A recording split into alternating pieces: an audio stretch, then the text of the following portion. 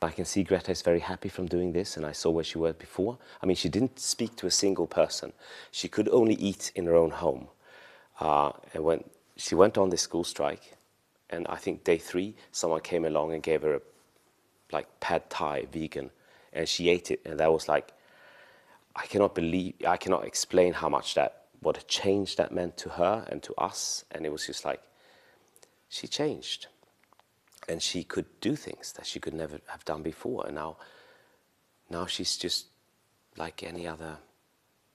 You think she's not ordinary now because she's special and she's very famous and all these things, but to me she's now an ordinary child. She can do all the things like other people can, and she's happy.